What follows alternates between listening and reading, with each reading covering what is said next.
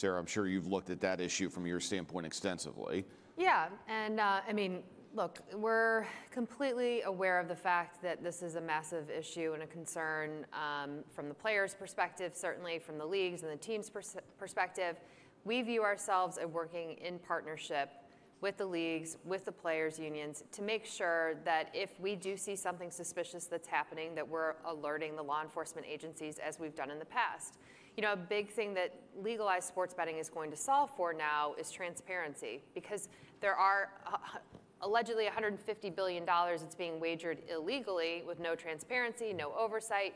You don't have legal regulated operators that have their licenses at risk. So we know then if we see something suspicious, we report it to the law enforcement community, who then gives that information to the leagues and the players' unions.